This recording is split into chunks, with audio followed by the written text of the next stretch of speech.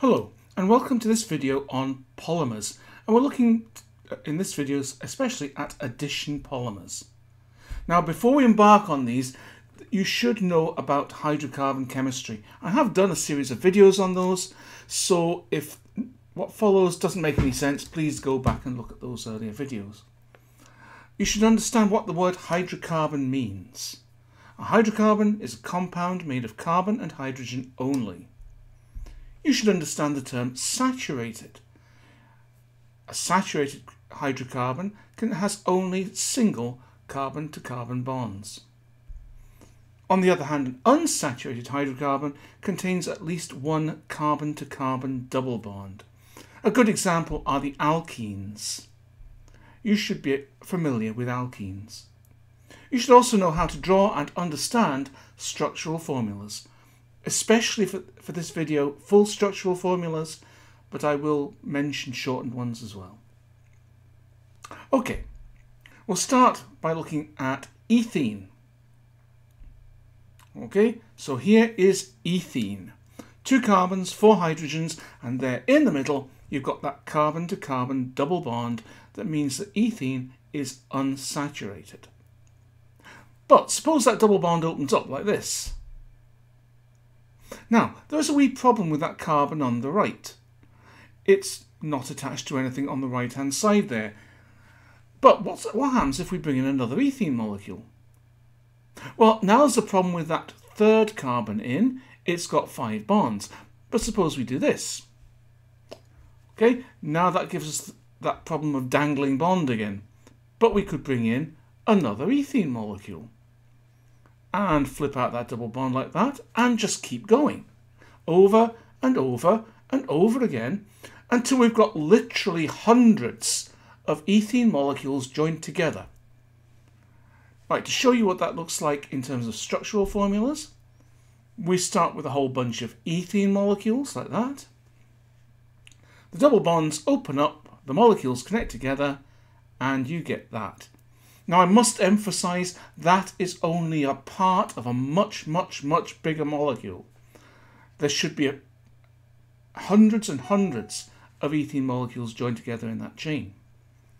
Notice also you have no double bonds there. That molecule will be saturated. Okay, now this then was made up of lots of ethene molecules. Now, when you see the term lots of, often that can be replaced by the word poly. So we're going to call this a polyethene molecule. Or, because polyethene is hard to say, we just shorten it to polythene. That's what polythene is. It's a polymer. It's a large molecule made of lots and lots and lots of ethene molecules joined together. And there are lots of others. We can do this pretty much with any alkene.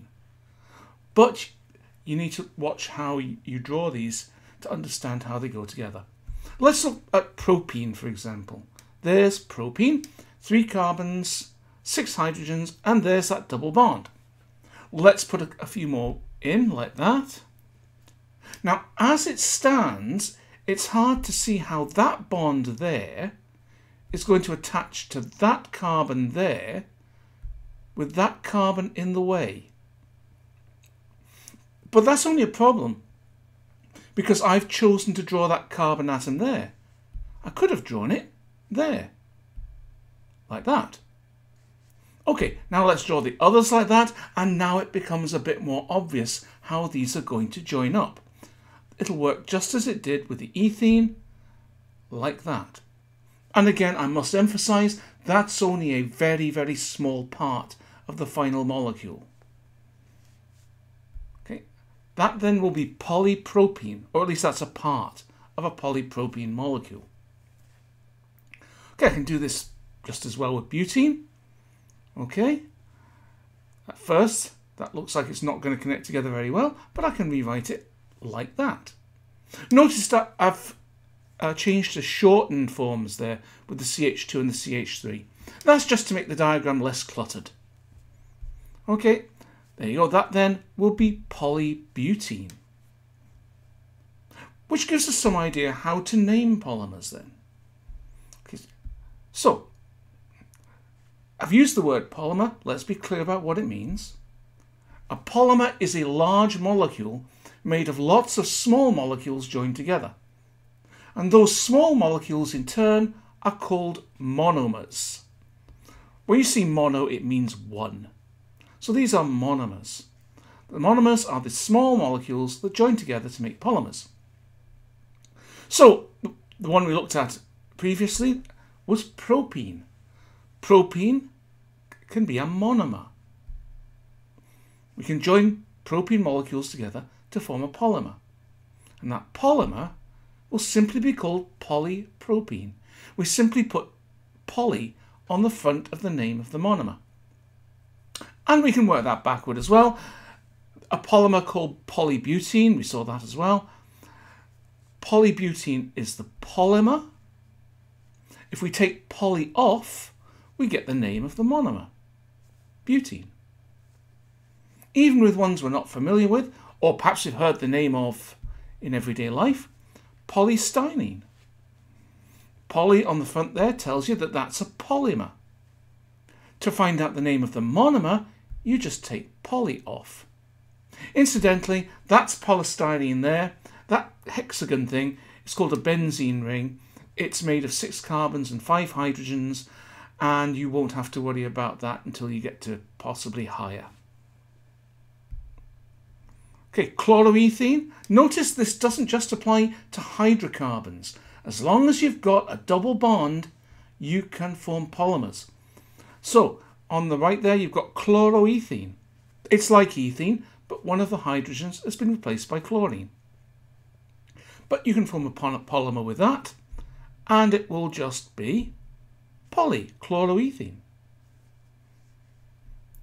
Even a scary name like that, polytetrafluoroethene, that's a polymer. By the way, the everyday word for that is Teflon. So polytetrafluoroethene, that's a polymer. To find out the name of the monomer, you just take poly off the front. And that's tetrafluoroethene there. Tetra means 4, and you've got 4 fluorines. Okay. One final thing, we need to look at what's called repeating units. Let's take a largish bit of a polymer chain. There you go. Again, emphasizing that is only a part of a polymer molecule. You've got to imagine it going on to the right and to the left by quite a long way. Okay, but the point is there's a chunk of molecule that keeps repeating over and over again. A group of atoms that repeats over and over again along the molecule. And it's that one there, look. That just repeats over and over and over. We call that the repeating unit. And that's it there. Now notice we've left a bond either side sort of dangling. That's to emphasize that this is only a part of the molecule. It's a repeating unit. You've got to imagine it repeats off to the right and off to the left over and over again. But what you see there is the repeating unit. But if we know what the repeating unit is, we can work back to what the original monomer molecule was. But remember, the monomer molecule is always unsaturated if you're talking about addition polymers. So all we have to do is put a double bond in that to work out what the monomer was, like that. And that's your monomer. That is fluoroethene. So that big polymer chain at the top, that is polyfluoroethene. Or again, at least a bit of it. So, what should we now know? You should now know that polymers are very large molecules made up of thousands of atoms. But they're also made of small, unsaturated molecules adding together. We call these small, unsaturated molecules monomers. And when these monomers have added together to form the polymer itself is saturated. That means no double bonds. Naming polymers is dead easy. You simply put poly on the front of the name of the monomer. And you should be aware that polymers are made of groups of atoms repeating over and over again. These are called repeating units. And if you know what the repeating unit is in a polymer, you can work out what the monomer was. Okay, that's it for this video. Thank you for watching, and bye for now.